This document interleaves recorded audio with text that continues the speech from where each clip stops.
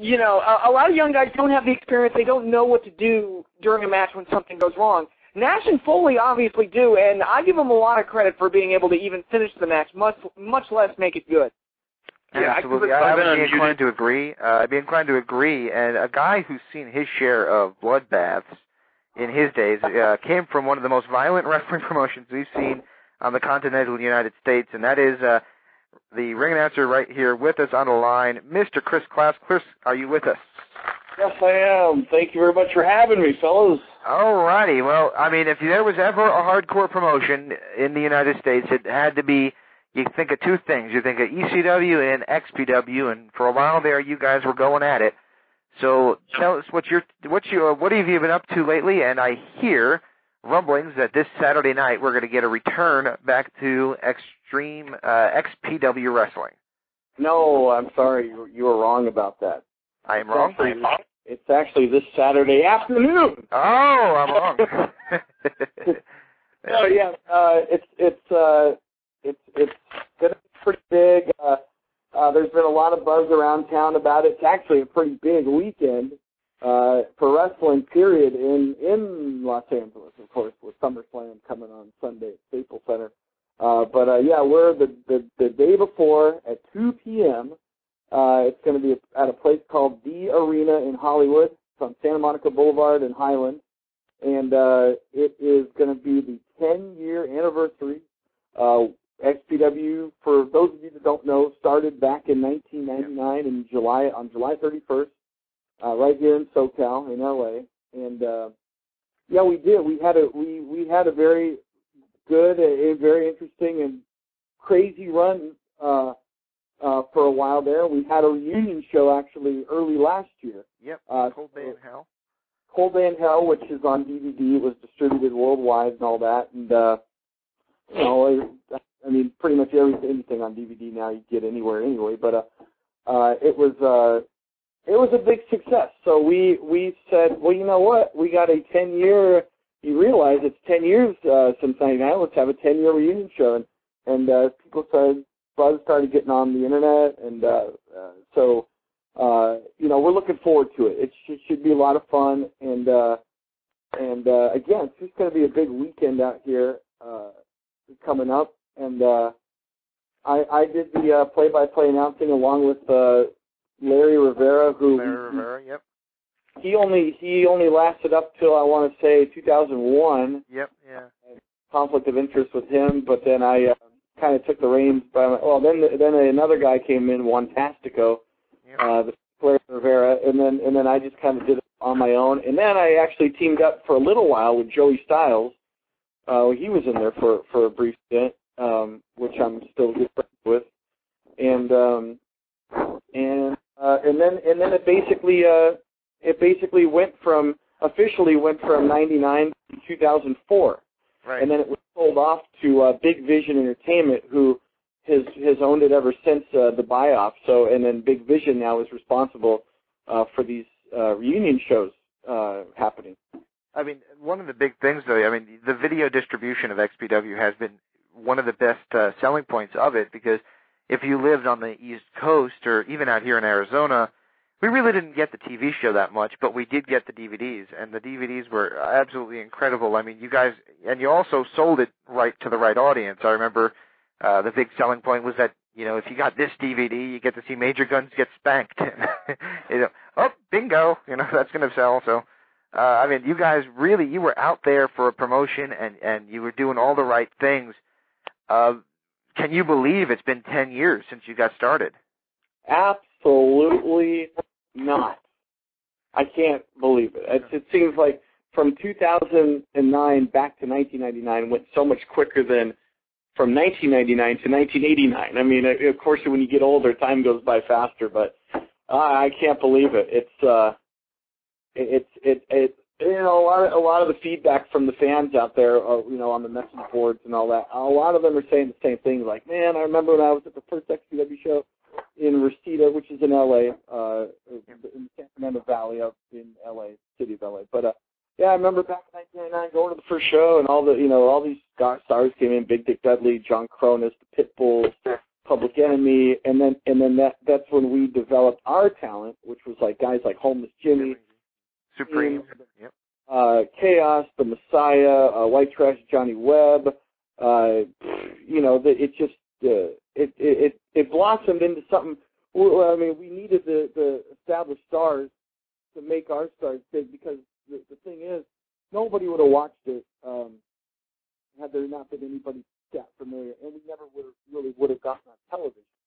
So that's where all that came from. And I know we always got criticized for being an ECW knockoff. I'm not saying that's not 100% of the truth, but there was a big reason why we had to bring these guys in if we wanted to be successful on a major television level. Not to say that we were by any means big as WWE or WCW, of course, but to get to that level, you needed star power, just to start yourself off, Right. Now, how did you mention that the comparison between you guys and ECW, and there was a little bit of a rivalry. It kind of bottled over at the Heatwave pay-per-view in 2000 for ECW. And did you feel that the competitive, the East Side West Side battle that the internet tried to create, you feel that was ever legitimate, or do you think that was all just a whole lot of wrestling fans trying to create something where there wasn't anything? Well, that's a good question, because it's a lot different now. I mean, the wrestling industry back in the mid to late 90s into the early 2000s kind of got bombarded itself by the internet. When the internet buzz really took off and the fans started voicing their own views and their own opinions, I think the wrestling industry, it took a while for them to adapt and to evolve themselves into this world we live in now with the internet and with people voicing their opinions. So in that growth, with those growing pains came things that the wrestling industry would react to the internet. Where some nowadays they've kind of been there, done that. They know how to handle these things more. They're more prepared for it. And I think back then, I think some of these things, the pro wrestling industry did react to the internet, whereas, again, to say they wouldn't do it now, they're again, more prepared for it. But a big part of that, the Heatwave incident, really came from the old owner of XPW, Rob Black. He had a history with Paul Heyman, and I think really the main and one and only reason that I know of to this day is why that whole thing happened was because it was simply in Rob Black's mind, well, these guys are coming to Los Angeles. These guys are coming to our hometown. These guys have been in Philly and New York in their own two places forever, and now they happen to be coming to another city, and it just happens to be LA, and it happens to be where we're at the time, XPW was running very successful shows at the LA Sports Arena. And then they came into the Grand Olympic Auditorium, which both are downtown LA and pretty big venues. So that was basically it. He just wanted to make a statement saying, like, don't try to, we got something going, we got some momentum. And I think in his mind, he thought ECW was just coming in to basically try to kill that as much as possible and to basically keep themselves established from coast to coast as the one and only, extreme wrestling company out there. Now, from your opinion, did that help or hinder XPW, or did that not have any effect whatsoever? No, I think in the long run it probably didn't have an effect because people were going to watch it or not watch it regardless. I think in the short term, it definitely had a good effect because people were talking about that moment. People were talking about that incident. In turn, people were talking about XPW. Any press is good press. I mean, let's face it, whether you're in wrestling and show business, whatever, any press is good press. So it definitely helped. I mean, the very next show we did was at the LA Sports Arena a couple weeks later, and it was the Go Funk Yourself show. It was Sabu versus Terry Funk, and Supreme versus Messiah, Chaos versus Tracy Smothers. Really, it was a good card, and it was our biggest crowd at that point. There's something like, what, 4,000 or 5,000 people there. Oh, wow. I might be off a little bit, but I mean, what I mean is it could be a little more, it could be a little less. I don't remember, but it was a big crowd, and I mean, again, that's back in the year 2000 too, when wrestling crowds were a lot bigger, you know. But yeah, I mean, again, it was like, yeah, you know, I remember when I think it was either Rob Black or Josh Lazy, who was managing Sabu, came out in the ring and said, you know, I know it's not really cool or hip right now to be an XPW fan because of what happened in recent times. So you guys are truly the most hardcore motherfuckers out there. You can leave all those internet nerds at home talking crap. You know, so there definitely was a buzz going around that it wasn't cool what we did and all that. But at the same time, there were so many staged, which no one knew at the time, but there were so many staged, like, oh, this league is coming in to invade. You know, remember when ECW would come into Raw and invade back in the late 90s? And then they'd have all these invasions, and people like, oh, this is so cool, you know. But then when it happened for real, people were like, oh, no, this isn't cool. So it was kind of like, I guess in a way, we shot ourselves in the foot because that kind of surprised me also. Just as a fan, like, I didn't understand why people didn't embrace that. It was almost like, oh, this is getting a little too real for me. No, you know, I got to back off. Or these staged invasions, it was like, yeah, Renegade League, all right, number one, you know. And then this happened for real. I was kind of in shock that, wow, why aren't people embracing this? Like, they kind of backed away like, this is too much, it's too scary, whatever. I don't know. But when I say we shot ourselves in the foot, yeah, there was some negative feedback. But in the long run, again, any press is good press, and I think it was possible. Now, I would tend to agree with that. Now, XPW went through some highs and some lows, and I think we all know about those. And creatively, I think you guys really hit your stride. Creatively, I would say 2003, I really was a fan of what Shane Douglas was booking and bringing to the table to you guys. That said, it seemed like the popularity was then at that stage starting to dwindle, and obviously in 2004 you guys packed it in at that point. Do you think that it was a trickle-down effect because wrestling across the board had subsided in popularity, or what was the real reason behind the slide of XPW's growth and popularity? Well, I mean, to me, I actually like I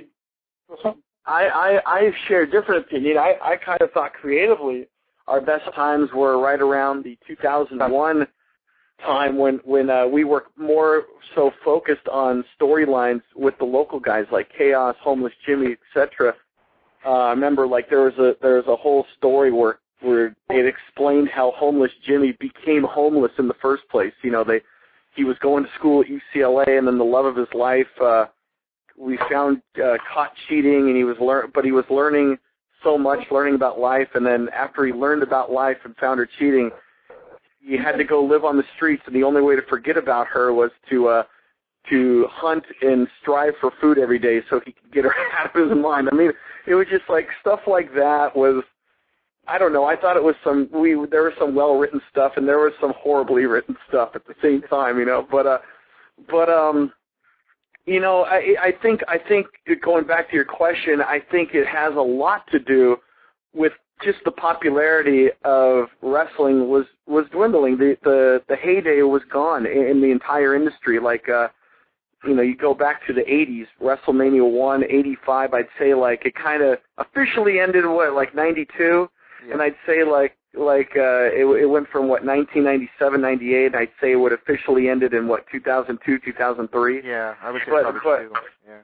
Yeah, and then it kind of was just kind of like holding on a little bit in 03, and then like 04 on, it was like official. But you know, and then you look at the shows that we did in XPW when the era was hot, like when we debuted in 1999, and when our last show in 2003, 2004, 2003 was our last show for that era until we came back. But for example, our first show, 1999, we had over 1,000 people, and it wasn't even a known league, but we just brought out Big Dick Dudley. and John Cronus. That was it. And then, oh my gosh, these guys are from ECW. These guys are going to be here in LA. We get to see them wrestle. Boom, you had over 1,000 people there. Okay, let's fast forward now to 2003. On our last few shows in California, we had about the same crowd, about 1,000, 1,100 people. However, now we have Shane Douglas, we have Vic Grimes, we have Juventud Guerrero, we have Jerry Lynn, we have Shark Boy, we have Psychosis. We have all these stars. Chris Candido, the late Chris Candido, God rest his soul. We had all these stars, and that you needed that much star power in 2003 to fill up 1,000 people, whereas in 1999, all we needed was Big Dick Dudley. That was it.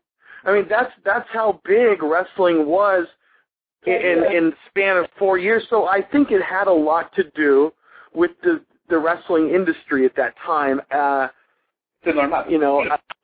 you think it's changed at all? Has it heated up at all again, or are we still in the same spot? Because, I mean, if you look at the ratings, I mean, something that we do on this show a lot is analyze the ratings and then talk about, what needs to happen and what changes things. And, I mean, obviously, anybody with a brain can look at WCW, WWE ratings head-to-head, and it's clear to me that the WCW fans did not become WWE fans. They just stopped watching. The ECW fans just seemed to stop watching. And it seemed to me that was obviously the beginning of the end of it all. And right now, we got TNA, but for the most part, we don't have any viable competition to WWE. And WWE is kind of, languishing on the 3.5 to 4.0 at the absolute best. So it seems like it's not the same. It's funny. I think it's to me, it seems like, I mean, it's definitely nowhere near the level it was back in, let's say, the New Generation era, back in like late 93 to mid to late 96, that right. funk.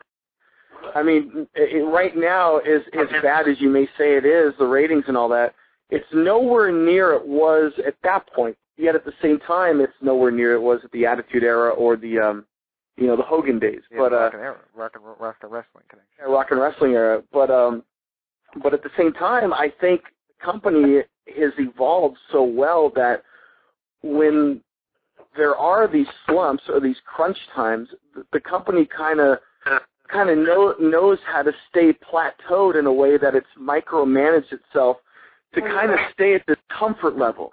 You know what I mean? It's not nowhere in the depth of the valley that it was in the New Generation time. It's kind of, again, like micromanage itself to kind of stay at this safe haven, this plateau, that it's not too big, it's not too small, but at the same time, I think something big does need to happen, and I think whatever does happen will come to a shock to all of us, because that's the only thing that ever does change wrestling, like Hogan turning heel with the NWO, or Austin starting to put up his middle finger, or The Rock morphing into what he did, or DX doing the controversial stuff they did. It's always something that is a total shock, and then once that shock happens, of course you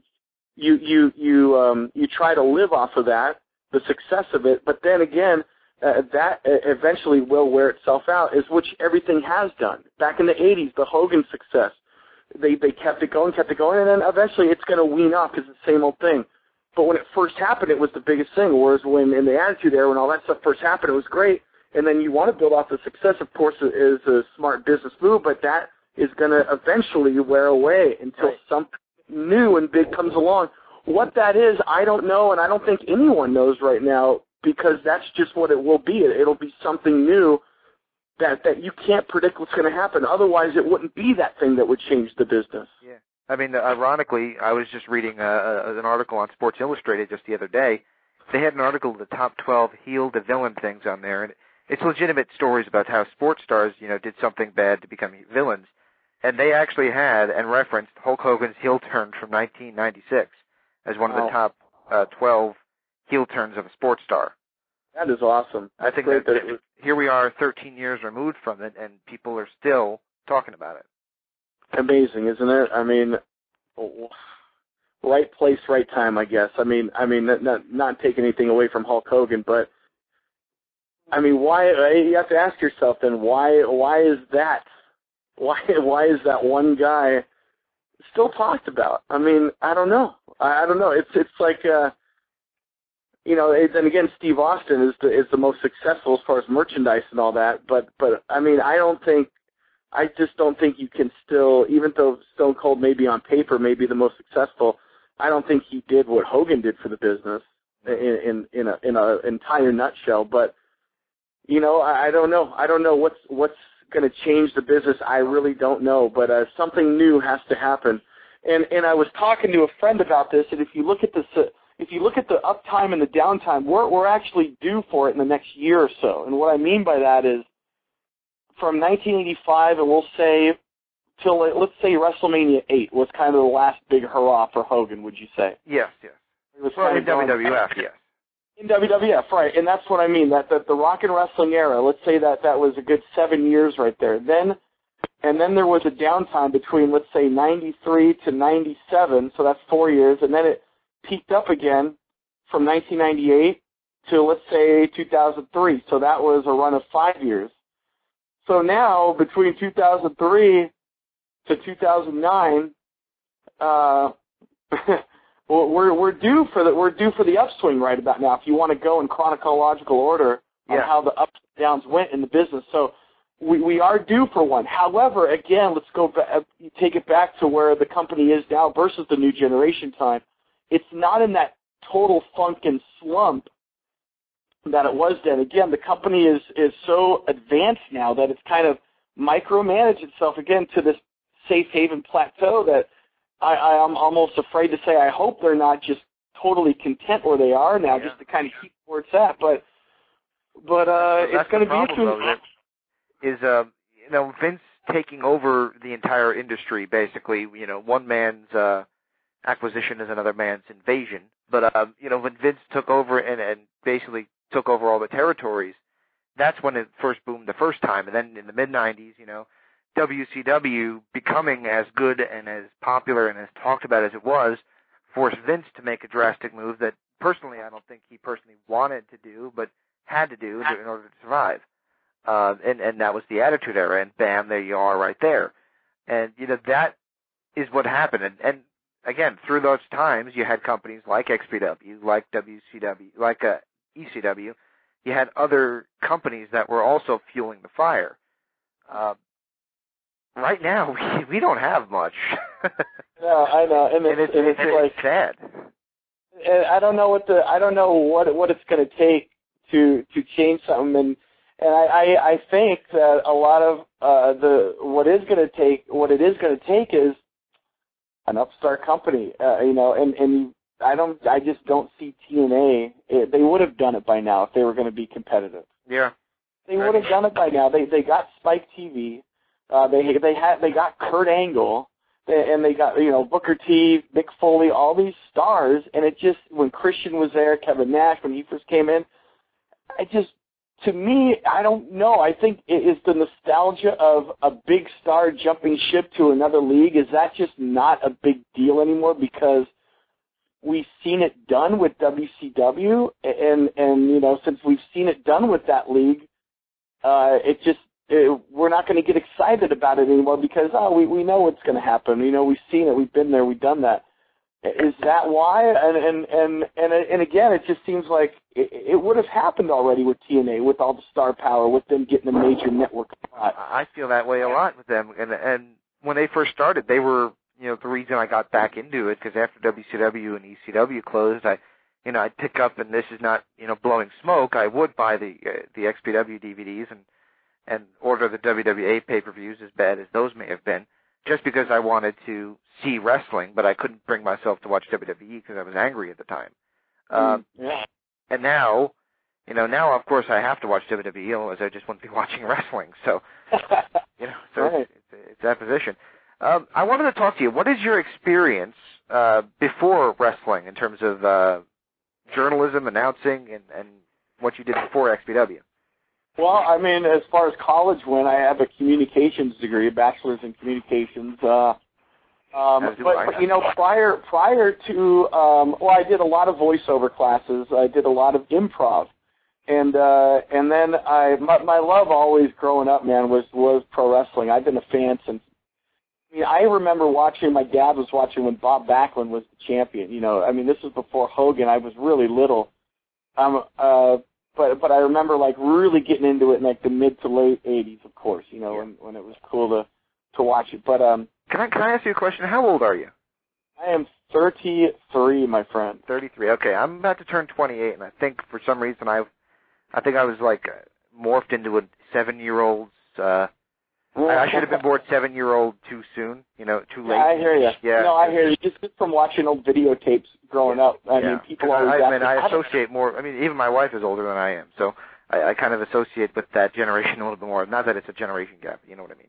Oh, no. I remember as a kid, as a teenager, like, people would ask me, how the hell do you know about this stuff? Like, how old are you? I'm like, oh, yeah, I watch videotapes. So old wrestling tapes. Like, oh, okay, where do you get those at? I'm like, oh, well, you know, you got to be a fan to know this stuff. But, basically, I started just doing VO classes out in L.A., and then I attended a small-time pro wrestling show, which was called SCCW, Southern California Championship Wrestling. I remember going to the show, just being obnoxious, and the guys, the promoters, because I kind of took the heat away from the workers, and this is something I learned later not to do, you know, because I was just a fan. But anyway, I became the ring announcer for that league, and long story short, that league eventually became XPW.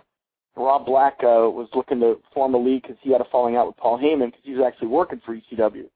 And working with Paul Heyman, not working for him, but giving them porn girls. Jasmine St. Clair appearing on ECW TV and all that at the time.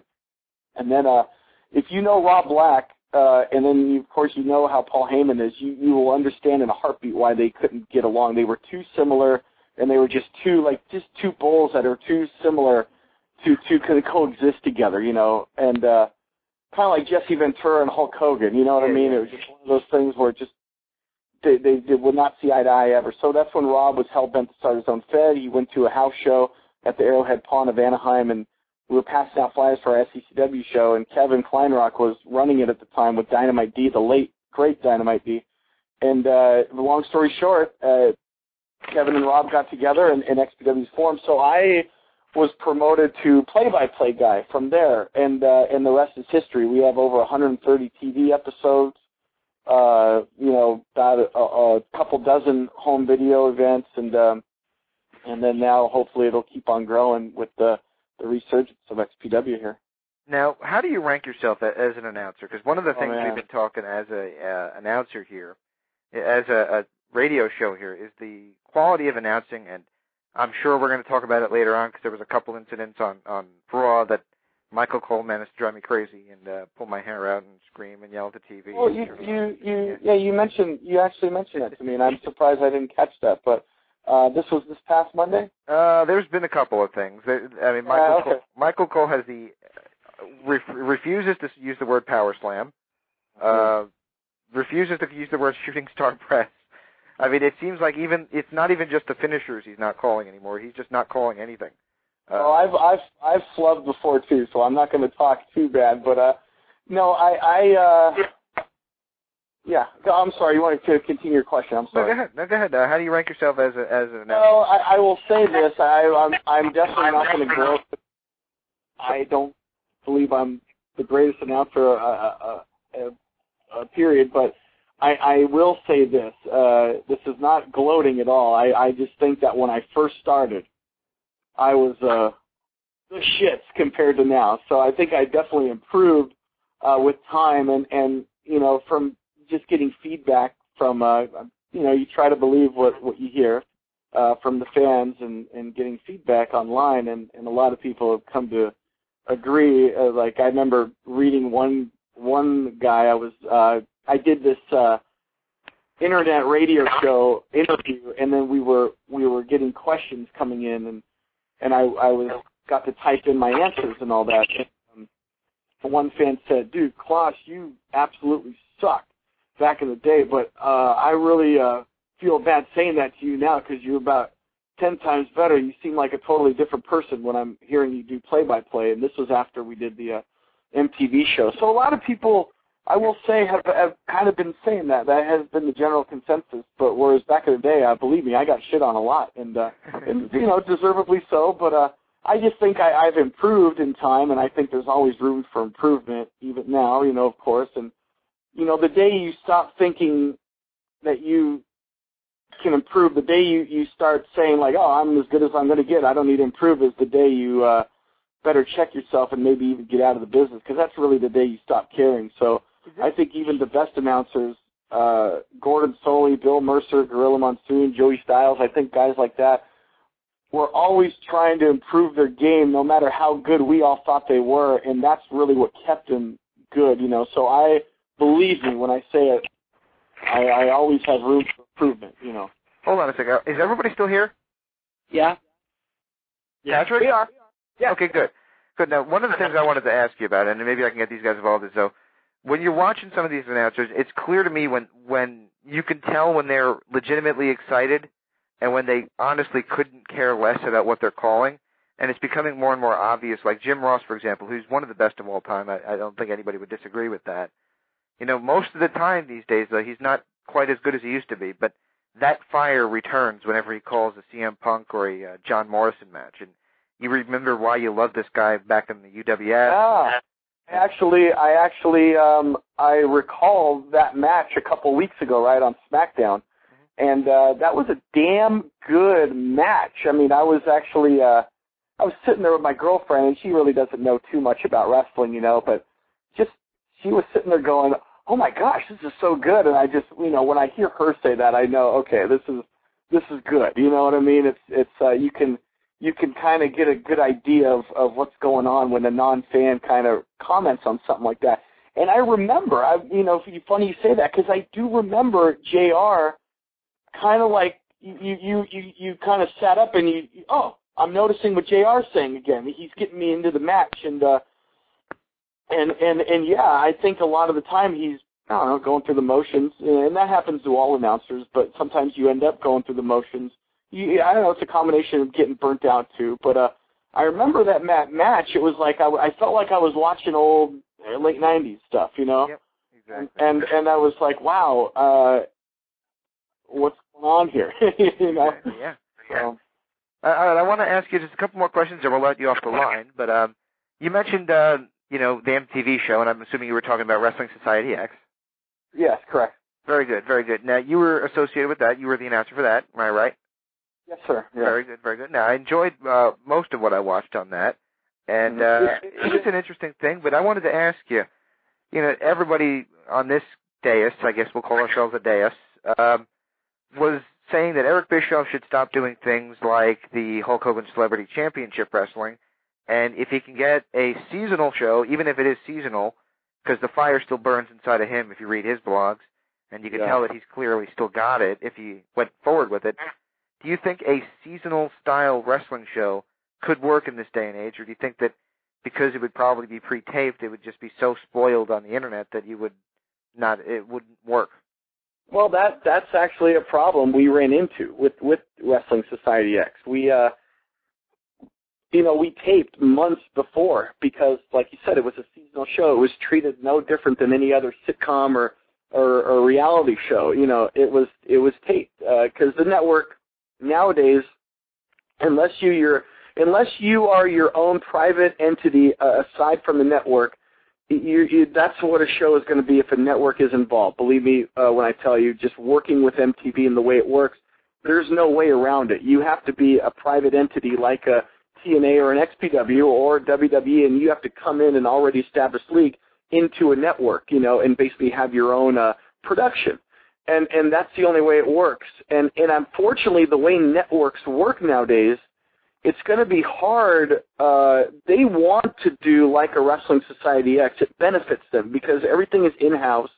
Everything is taken care of, and the more and more corporate it gets, the more and more it's going to end up that way. And again, just working at MTV, seeing the inner mechanics on really how the whole thing worked, it's pretty impressive. But for the wrestling industry, it's I have to say it's a dark future. But Yeah, we had problems with that as far as seasonal.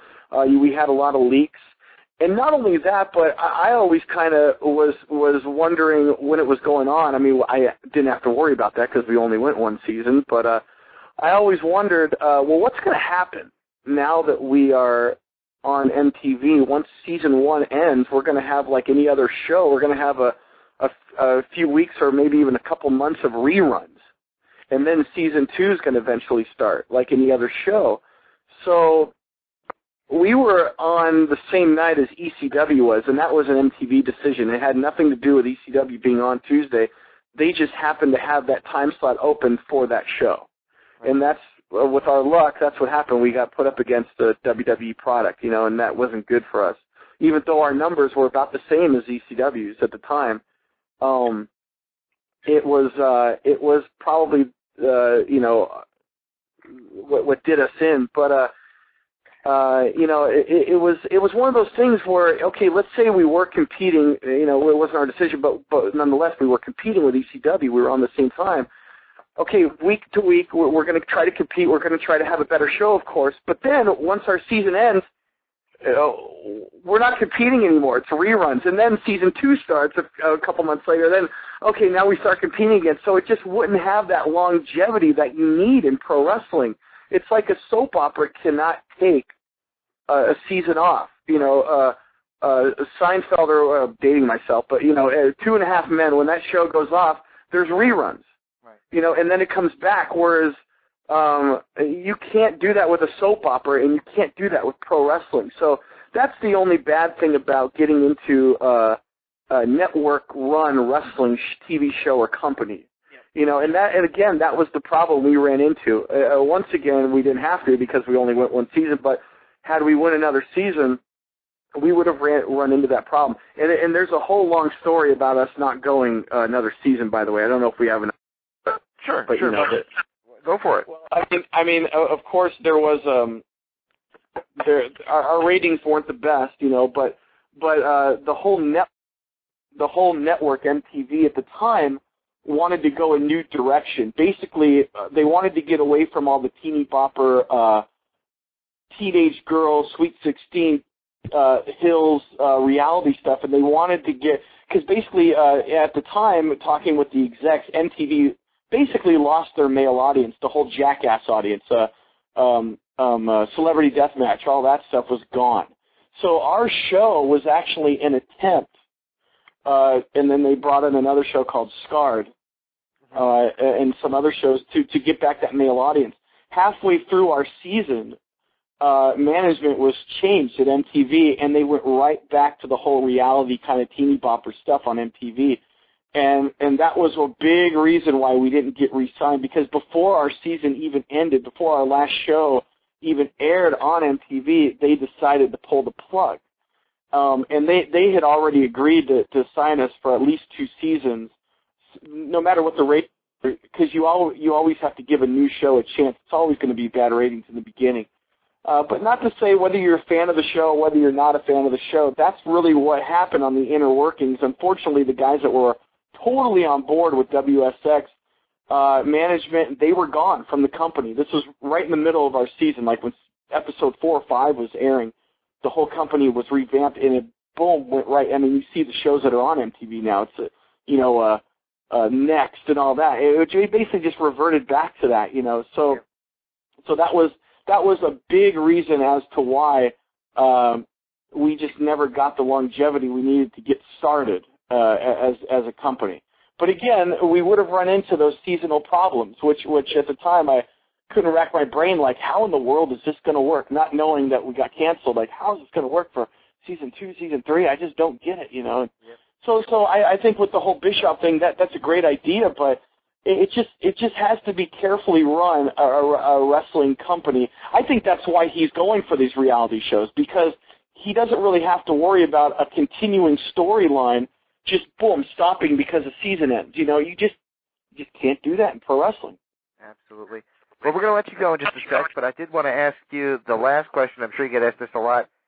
Joey Styles had the oh my God and anytime anything extreme happened in XPW, which was most matches. we got the I don't know what you'd call it, the primal scream out of you, I'll call it. No, I think that's when someone joked around, and they said it reminded them if Archie Bunker was having rough and underground bondage sex with Edith Bunker. That's how she would scream. That's what somebody told me once, and I will never forget it. I'm like, wow, how the hell this sick mind came up with that? I don't know, but I'm going to run with it. I got to know who said that. Hey, you know what? That was just at one of our LA Sports Arena shows, and we were just, some of the fans were just coming up to us at the broadcast table. Hey, yeah, you sound like Edith Bunker when Archie Bunker's having like demonic sex with her. I'm like, what the hell, man? So yeah, that was funny. Oh man. All right, man. Well, I'll let you go in just a second. I mean, of course, we can ask you 1,000 questions about things like the XPW girls, because obviously some of those their reputation far outstretches wrestling. But we'll say that for another time. But again, we got this Saturday afternoon in LA, and they can check out the XPW.com to find out more information about that. Correct? That's right. XPW.com, and it's again this Saturday afternoon, August 22nd, and that's going to be at a place called, quote-unquote, The Arena. The address is 6655 Santa Monica Boulevard, 2 blocks east of Highland. The pre-show starts at 1:30 p.m., and doors open at 1 o'clock. There will be alcohol served, so get your game face on, fans, and we are looking forward to seeing you at XPWX, Roman numeral X, XPW 10. 10-year anniversary celebration again Saturday afternoon, August 22nd, 6655 Santa Monica Boulevard, 1 p.m. doors open. We will see you there, fans. Thank you, James, and all you guys. The silent majority back there, thank you, too, for having me on your show. I really appreciate it. It was great having you on, man. Anytime you want to come back on, you're welcome. And congratulations on 10 years, man. It's been a great ride for XPW fans. And I wish you the best of luck this Saturday, and I look forward to hearing how it comes out. All right, man, and you guys keep doing a good job. Your guys' show is awesome, man. Keep doing a good job, man. Keep up the good work. Thank you very much. Have a great night, and we will talk to you soon, hopefully, and we'll find out how it turned out. All right, take care, guys. Thank you. Bye-bye. All right, guys, that was Kris Kloss here on the interactive interview at WrestlingEpicenter.com and Blog Talk Radio. And that was actually a very fun interview. I like that guy. By the way, for those who don't know what his Primal Scream sounds like, you got to pick up some of the XPWs because I wouldn't be able to do it justice. But it's something like, it's interesting. Which, by the way, the Edith Bunker thing just did pop into my head. And, is there an All in the Family sex tape flying around somewhere? Because I'm trying to figure out how somebody would get that sound effect. Well, you got to remember the XPW crowd, and let me say this. The XPW crowd wasn't your average group of people. I mean, what's that again? This is Interactive Wrestling Radio. Interactive Wrestling Radio. Interactive Wrestling Radio. Interactive Wrestling Radio. Interactive Wrestling Radio. Interactive Wrestling Radio. Interactive Wrestling Radio. Oh, for us. Featuring the interactive interview. Interactive interview. Interactive interview. Interactive interview. Interactive interview. Interactive interview. Interactive interview. Oh, yeah. Formerly The Blaze. The Blaze. The Blaze. The Blaze. The Blaze. The Blaze. The Blaze. The Blaze. The Blaze. The Blaze. The Blaze rock. You're a maniac, so what you gonna do when a Blaze of Maniac runs wild on you? On WrestlingEpicenter.com. Wrestling Epicenter. Wrestling Epicenter. Wrestling Epicenter. Wrestling Epicenter. Wrestling Epicenter. The Wrestling Epicenter. Don't get off. And now we shamelessly name drop from our history. The Wrestling Epicenter would like to apologize for the following. All right, everybody. Viva la raza. Viva la raza. Hey, y'all. Hello, ladies. Hey, guys. We had a lovely conversation. First lady. Absolutely. Oh, look at me. She's so kooky. Be there. Where else? Interactive Wrestling Radio. Wrestling Epicenter. Oh, my God. And you win! Love being interactive. Whoa! I just got to know. Listen! I was gonna shoot him. Yeah, I almost pissed my pants. Breaking neck. I got 2 words for you. I've heard a lot about you guys. Excuse my language. You're gonna go to the shop. See him now. We're into the many. No nerves. That was great. It's gonna be cool. Woo! What it's all about. The purest point of The living legend. Arrogant. You're listening to me. Instead of statement, I'm talking to you. Charisma. Leave without you. Yeah. In the land of extreme. Testify. Nevermore. Interactive. Interview. I'm not just the best. Interactive. Interview with a plastic You head. earned the right. Nobody. You better keep listening. Thank you very much. Controversy creates cash. Professional wrestling. Made in the USA, baby. Memphis wrestling. The guy on fire. I'm not bad. We were sexy. What a show. The one and only. Interactive Wrestling Radio. Wrestling Epicenter. Interactive interview. We took care of the business. This isn't ballet. We are huge with this whole. You're where it's at. You better recognize who's the best. If you're smart, make sure you tune in each and every week. Well, come out of your computer. Knock down your door and turn it on for you. Or else I'm going to kick your stinking teeth in. And that's the bottom line. Have a nice day. It's showtime. Don't forget to like and subscribe.